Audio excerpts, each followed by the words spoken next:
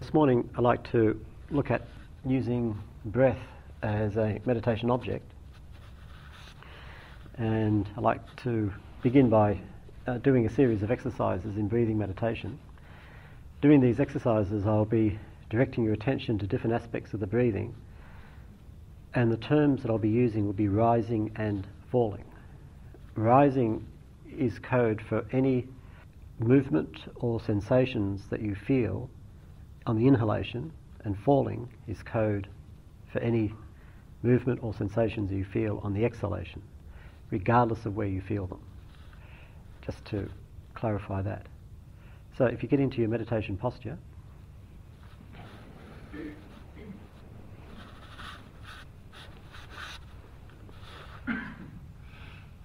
and as always, constructing the posture from the ground up, finding the front of the buttock bones, getting a clear sense of those 2 points of contact. From those 2 points of contact, lifting up through the center of the body. Chest opens up, shoulders back and relaxed.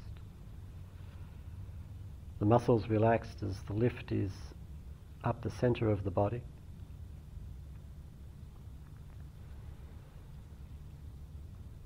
Lifting all the way up through the top of the head and beyond. So feeling the whole body from floor to ceiling, from the sense of contact at the base and lifting all the way up.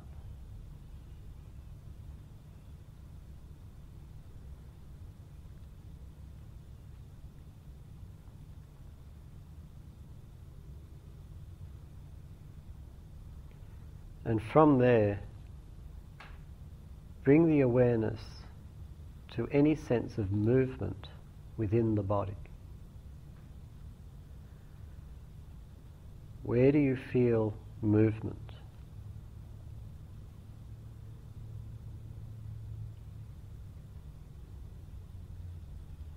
Focus in on the part of the body where this movement is clearest and most obvious. Don't be concerned about where it is, just focus on wherever it is.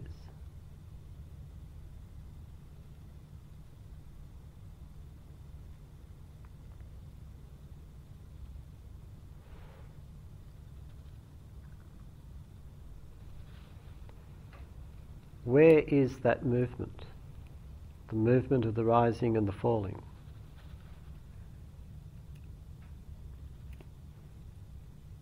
Is it in the upper body? The lower body?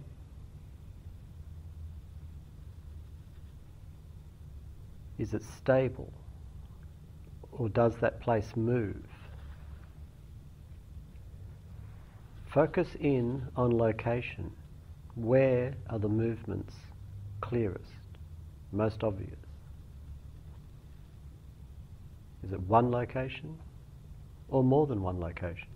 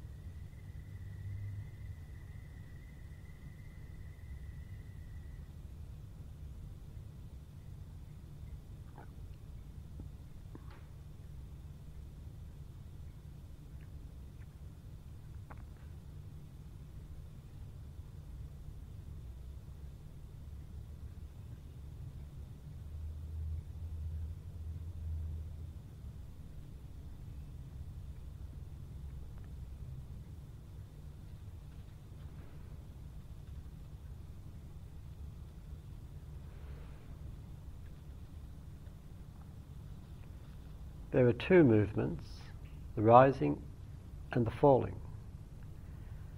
And movement has direction.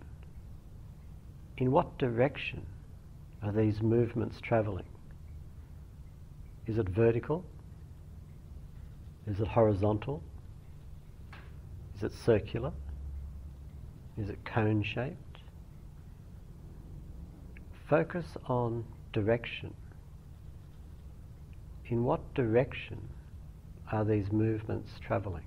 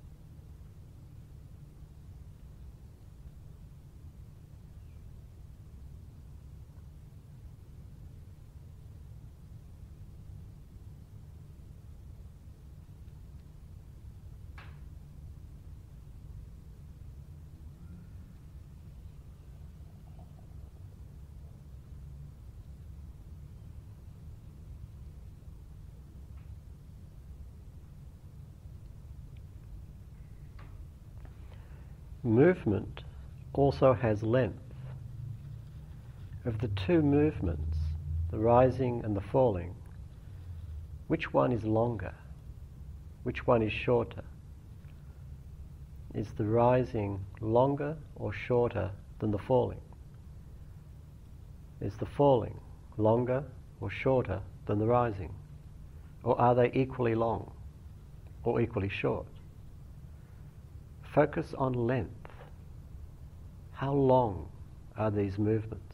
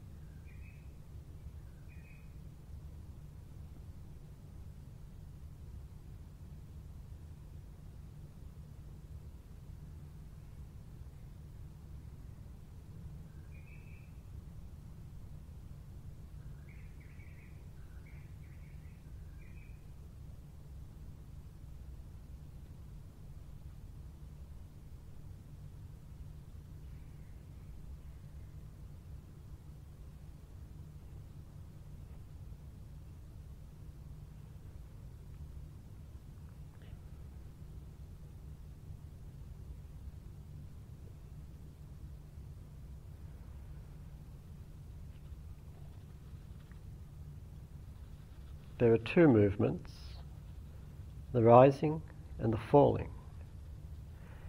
Which one is clearer? Is the rising clearer than the falling? Or is the falling clearer than the rising? Or are they equally clear? Or are they equally obscure?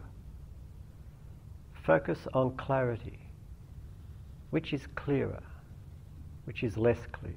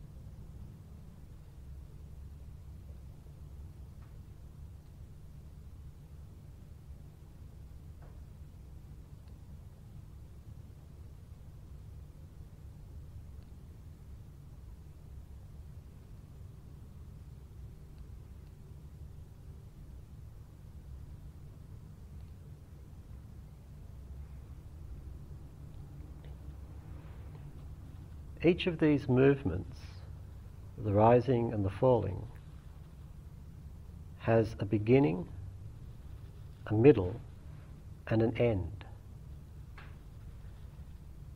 Do you see the beginning of the rising movement? Do you see the point that it ends? Do you see the beginning of the falling movement? Do you see the point that it ends? Do you see the middle? Or are you missing parts? If you're missing bits, which bits are you missing? Look for beginning, middle, and end.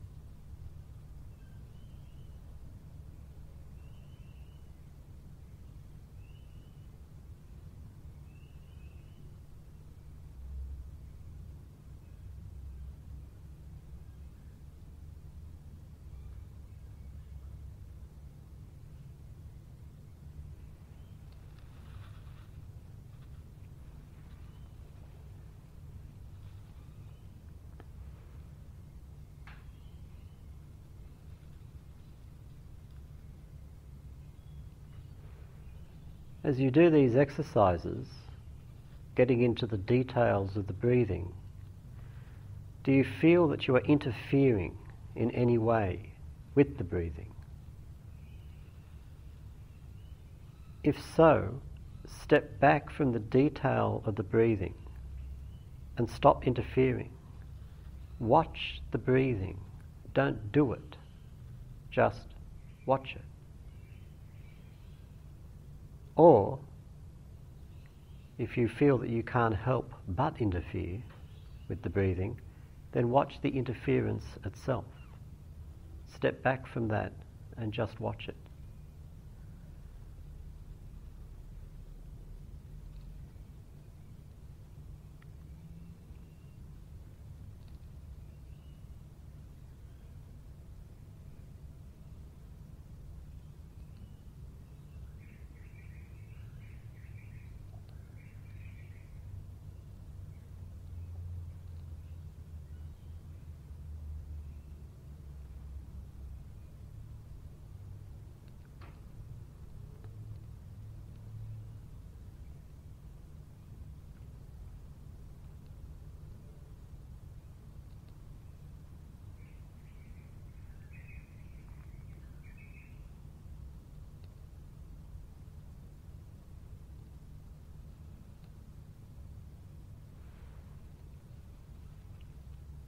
And now, take a further step back with the awareness and return your awareness to the sense of the whole body, feeling the whole body. As you do this, do you feel any sense of ease or pleasure within the body? Take your awareness back to that sense of ease and just rest there in it, and allow the energies and the movements to flow through the body without being hindered in any way. Step back into the ease and feel that.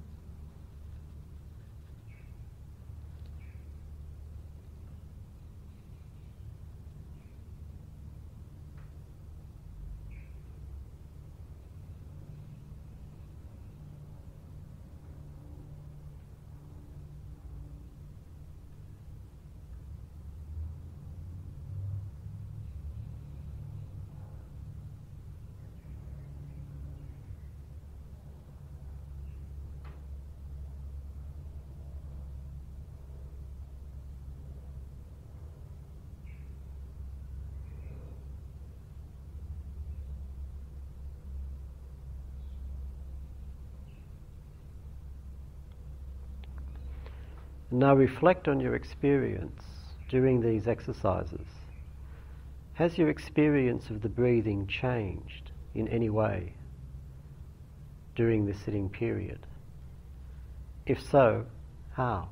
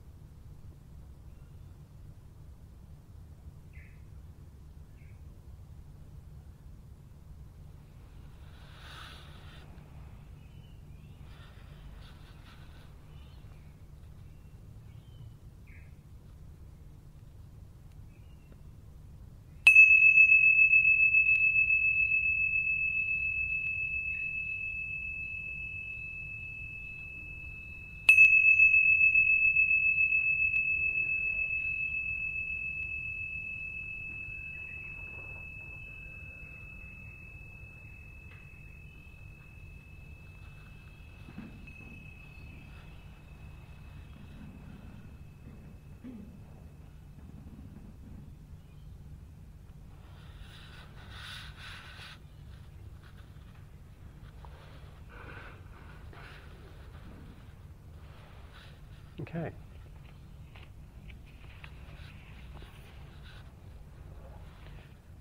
Where did you find it? Where was it? In the belly, all the way, all the time? Stayed there pretty consistently? Everywhere? Moving around or so sometimes clear one spot, sometimes in another spot? Mostly nostrils and upper chest. So upper body, generally upper body, but moving around throughout the upper body.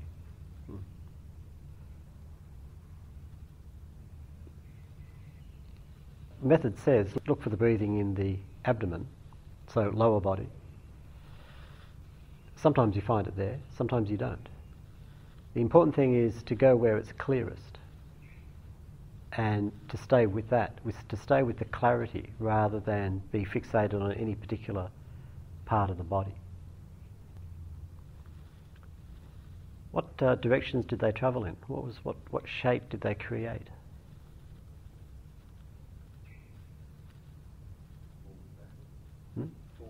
Forward and back.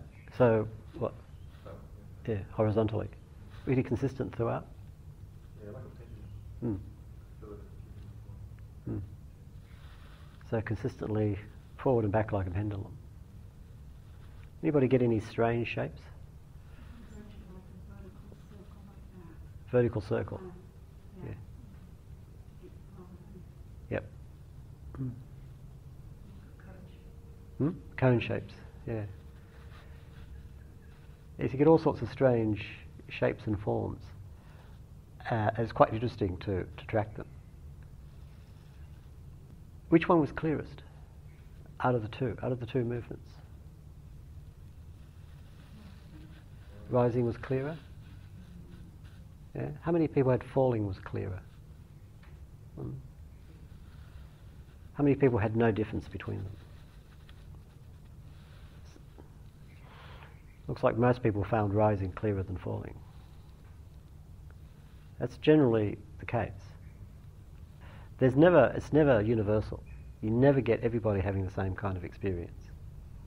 And the experience that you have always changes. But often you do find that the falling tends to be less clear than the rising. Were you with the falling all the way, or were you missing bits of it? All the way? You're confident of that? So you could see the point where it ended? Yep. Yep. Most of the time I anticipated rising again, so I think I was missing that. Sometimes I would get the end of the poem, but mostly I was always looking for the rise to start again. Okay, so you were moving ahead to the rising before the falling was finished. Yeah. Anyone else feel that they were missing the falling? Parts of the falling? Yeah. Sometimes it was clear and sometimes it was fuzzy, dropping away. Yeah. Sometimes dropping away into fuzziness. Yeah. Yeah, it's next to diaphragm, so it's not really, I say rising, falling, but it's more a tilt because Yeah. Rising, falling are just code for whatever the movements are doing. And I find that on the falling, that the ribs are still moving, but like the diaphragm is actually moving, but there's the sensation of the breath is actually absent, so that I can track to where the breath appears to end, and then there's still some movement, but there's an actual absence of the sensation of the breath. So there's movement but no sensation. Yes. So there's like, I'm aware of the breath, and there's still like the body is still contracting at that stage, but the actual sensation of the breath is absent. When you say the sensation is absent, do you mean the sensation of the breath? Yeah, the sensation of the breath. But there's some sensation, because otherwise how would you know there's movement? Sensation, but Yeah. it's the breath and the actual movement are actually separate. Breath, diaphragm, ribs, these are just concepts. What we're interested in is the direct movement here of touch sensations, movement sensations. So if there's movement, then there's movement. There is movement,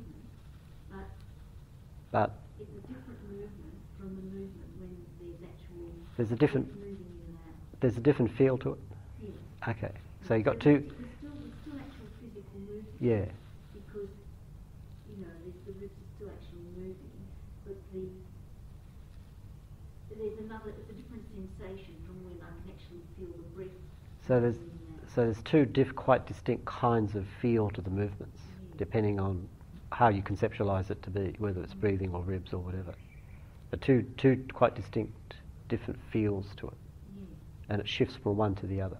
Yes, so Yeah. on the Yep. end of the out breath, it's a different sensation. It's like I can feel movement, but that's a different movement from the actual sensation of breath as well. Yep. as movement. Yep. Can't explain it clearly. So sometimes you do discover, when you look closely, that you're missing bits. And this is very important, because if you don't notice that you're missing bits, but you think that you're following the breathing, then what is it that you're following? Often what you're following is a concept of the breathing, an idea of it. And at that point, at that moment, it's like you slightly zone out, because you're with the physical reality, and then suddenly there's a shift, and you substitute a concept, a vague, hazy concept, and then at some point come back to the breathing. So it's like you've engineered a little mini sleep in the middle of it. It's important, particularly for insight meditation, to be right clearly with the actual experience, whatever it is. If it's actual movement, it's just movement. If it's a concept, it's just a concept. But to be clear about that is quite important. But particularly with the exhalation, it's a danger area. Aren't you putting the concepts on it by prompting and saying, is it this or is it that or is it, that? Mm-hmm. So by looking for something to find out whether it's up and down or vertical or horizontal or whatever, isn't that putting some concepts on it? Wouldn't it be better to just not? You're using the concept to direct awareness to particular aspects of the experience. If there's movement, there has to be direction. How can you have movement without direction? How is that possible? If there's two movements, there must be a beginning. There has to be. There must be an end. You can't have, an inhalation that lasts 20 years. It must end. So there must be an end. So the concept directs the awareness toward that. Am I seeing it or not? You may, with the concept, engineer a beginning and an end, which actually isn't there. That's always a danger. But it must be there. And either I'm seeing it or I'm not seeing it. But it has to be there. Surely. So the concept is about aim. It's directing the awareness in a certain area. Look for this. And you either find it or not. You don't have to find it. But you're sending the awareness somewhere. So you're learning to direct awareness. And in this case, to be more precise with it. So is it not possible to get there without using concepts first? Is that what you're saying? It is, yeah, you can get there without the concepts, but often people don't. Often you find that your relationship to the breathing is very vague. One of the things about meditation practice is when we begin a meditation practice, we don't know how to do it, right? Because we've never done it. And then we start immediately doing it. And so, of course, we make mistakes. Often we do it in a sloppy kind of way. But then we just get used to that. We just assume, well, this is the way you do it. And you can be repeating the same old kind of sloppy mistakes for 5, 10, 15, 20 years. Until at some point you kind of go back and you realise, well, wait a minute, what am I doing? Oh, I'm doing this. Well, maybe I shouldn't be. Maybe I should be doing that. And that's how the learning process takes place. You start to see the things that I was missing, the things that I was doing wrong. Often, in this case, the things that I was missing, what I'm not seeing in the experience. Because the meditation requires energy and precision. So these exercises are essentially exercises in precision. Being more precise, like when we did the yesterday, working with the elements. Essentially it's about precision. You're directing awareness in a certain direction in order to be more precise with it. And that precision is very important,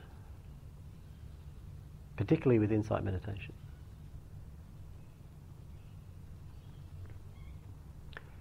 What? If you had a balloon, say, obviously when the balloon fills up, you have more sensation because there's more air there. Mm-hmm. And as the air moves out, then if you were touching it with your fingers, you know, this is very subtle. Mm. So it's that suppleness that we're losing at the end. Yeah. Because there's not much air there. Yeah. Just a little bit. Yeah, it becomes increasingly subtle. Certainly on the exhalation it tends to be very subtle. Not necessarily, but it can be. And it's the subtlety that we miss. And that's because there's not much air there. Could be, yeah. Air element is weak. Air element is weak at that particular time. But as the meditation progresses, you do get into progressively more subtle areas, both in body and in mind. And if you train yourself in precision, you can stay with it, even though it's very subtle. You can stay with it. But otherwise, at some point, you just start to zone out. And then that's where you get blocked. At that point, you don't go any further. Because you can't, because it's too subtle for you. It's too refined, and you can't go there. So, yes, in certain circumstances, and you can see it, in this case you're seeing it in the exhalation, the experience becomes more subtle, more refined. So, can I keep up with it or not? That's the question. It's like a pause. It seems like there's a pause. You're not ready to breathe in. You're not really feeling the exhalation. So it feels more like a pause on the exhalation. Yeah, that's something that we didn't actually look at. Is there a gap between falling and rising? Between rising and falling? If so, what happens in the gap? To answer that question, again, you have to be precise. You have to be really alert to what's going on. Did anybody find that background sense of ease that I was talking about? Ease as in a sense of being at ease, just being peaceful and still. I find it difficult to connect with the breathing without manipulating it. Mm-hmm. And I became pretty good over the years to follow the breath, and I'm very aware what is happening. But each time it makes me kind of agitated and we are a bit tense maybe. So did you feel that you were interfering? Yeah. Yeah. Yeah. Could you step back from that and not interfere? Was that possible? What I do now is I hang myself a little bit on the noise or on sound, and from there it's more easy to watch it. But then of course I'm not so precise. Mm. Yeah. So if you try to be precise, you find you start to interfere. Yeah. But if you step back from it, you can't be precise. You're not interfering, but you can't be precise. Yeah. If you notice that when you go into the breathing, to be precise, it starts to get really agitated, Yeah. then you can see that there's too much energy being put into it. And so what you need to do is to step back and let that energy settle down. But then you do sacrifice precision. But what to do? That's what you have to do. don't worry about precision in this case, because if you start getting concerned about precision, then you may end up putting too much energy in again. So don't worry about it. Just notice any interference and any agitation, and as soon as you notice it, step back from it. Does it matter if there is a bit of interference, a little bit of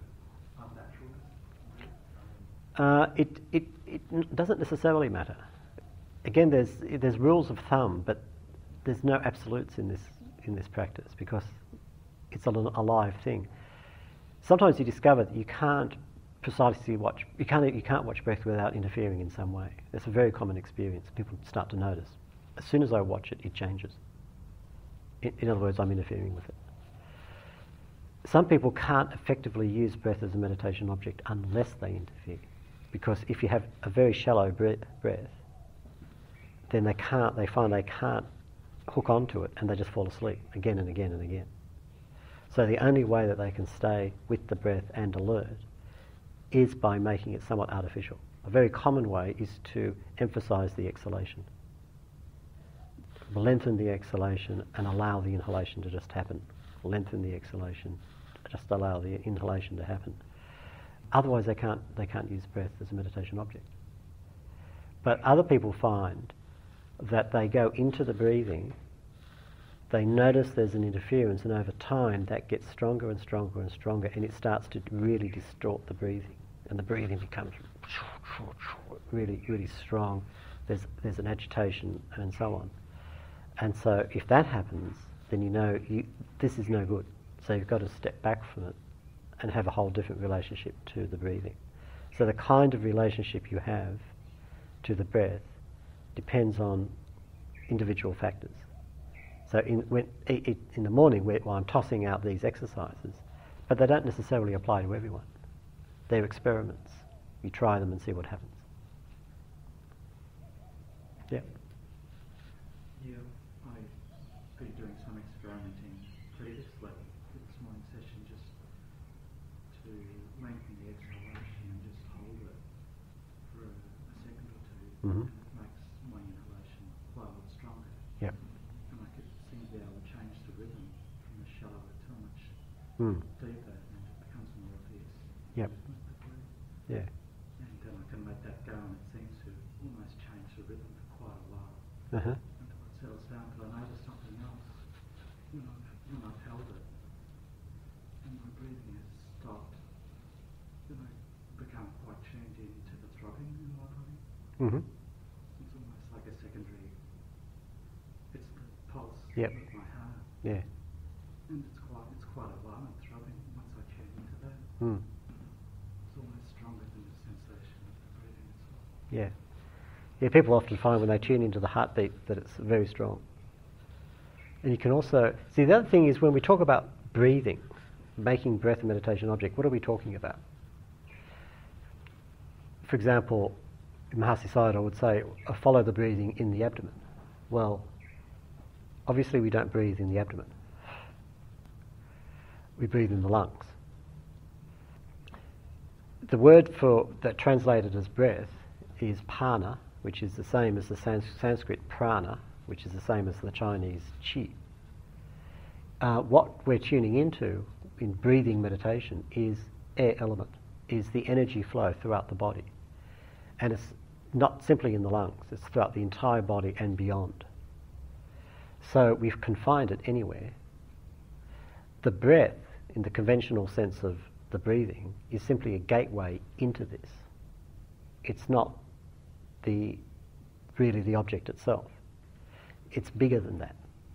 It's this whole flow of energy throughout the body, which is why you can find it anywhere, and why it does all sorts of these really weird things, because the energy flows throughout the body, go in all sorts of directions.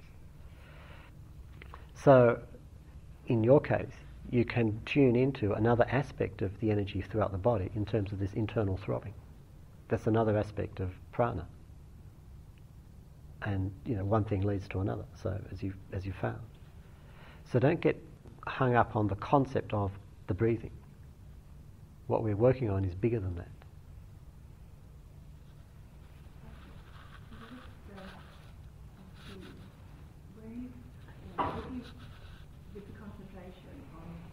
Yep. becomes quite intense. So then you move into the sense of ease. And then it could have a tendency to become tranquility meditation. So it changes from mindfulness to... Emphasizing ease is shifting actually towards the serenity side. Yeah. If you find that sense of ease, you're moving closer towards the serenity side. Whether you're doing serenity or whether you're doing insight, mindfulness is very important. In both cases, you're using mindfulness. That sense of ease can be, particularly in insight meditation, can be very useful if you find that there's, for any reason in the meditation, there's agitation or distress building up in some way, and you need to back out of it and step out from it. Then being able to find that sense of ease within the body is quite useful. It's not a temptation to stay there. Oh well, why not? so long as you stay alert with it. There's nothing wrong with enjoying yourself as you meditate. Yeah, actually, I think it's an important principle that we enjoy the meditation. This is something that, insight can be very dry and very relentless. So anything you can do to sweeten it is quite good. But always staying alert, staying watchful to what's going on. So you find first of all, there's a lot to see with the breathing.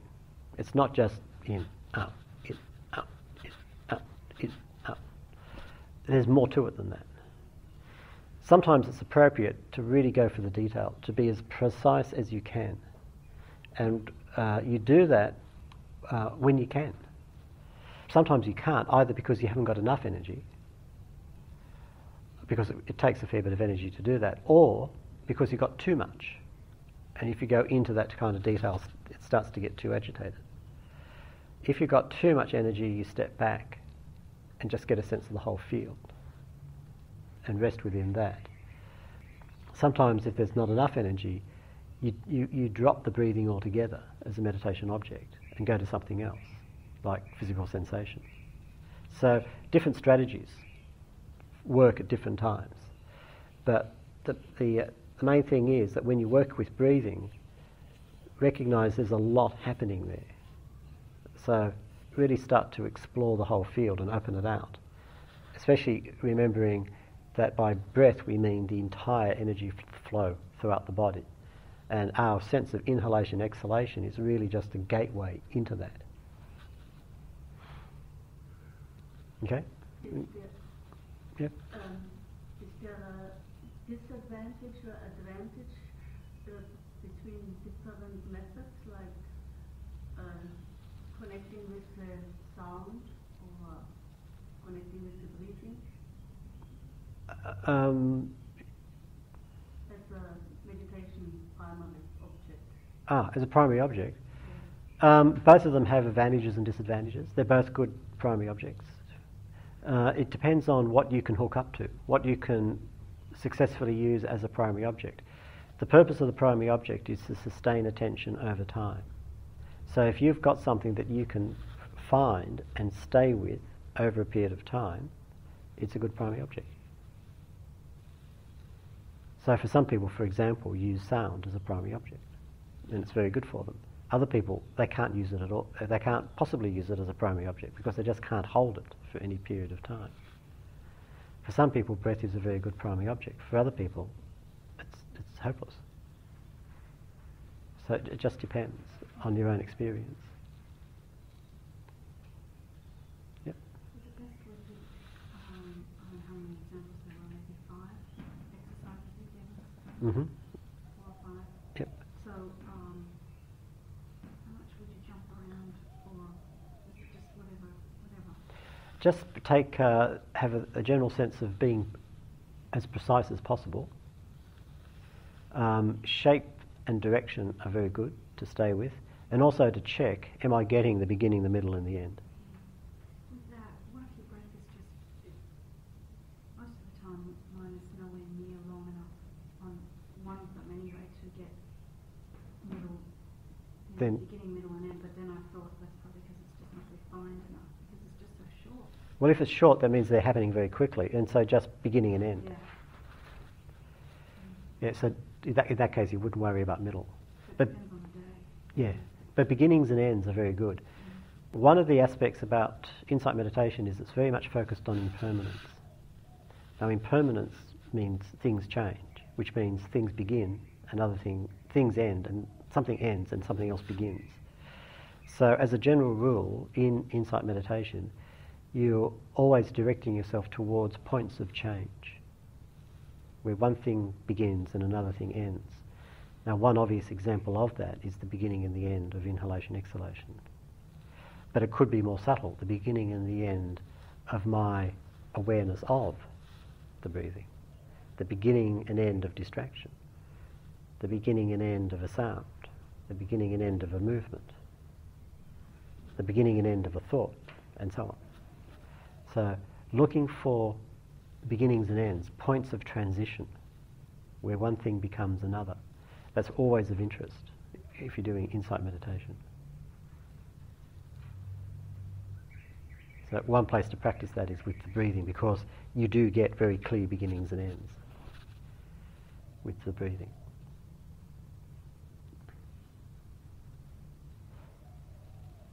Any other questions? Yeah, Trudy. Is prana impermanent? Prana? Yeah, it's changing all the time. Because I've always had to believe to Hinduism that there's a life force. Prana was another word for life force. Yep. So is a life force impermanent? What the Buddha means by impermanent, he means subject to change. Yeah. So does it change? Is it different now than what it was before? Well, if it is, then it's impermanent. So the basic part of it is change, but it's still prana. Yeah, right now it's happening. There's prana, right now.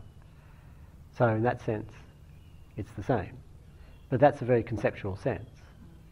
Is the actual experience the same, or is it different? Well, it intensifies, and sometimes, that I think is because of me, not prana. Yeah, but isn't that thinking? Concepts are very stable. But when we go to an experience, we find that it's moving, shifting. Even the experience of making the concept is moving and shifting.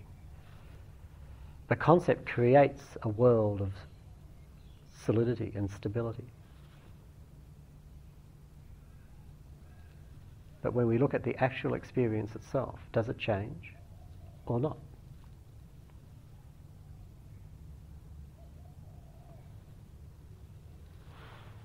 Anyway, I think it's, speaking of change, time for walking meditation.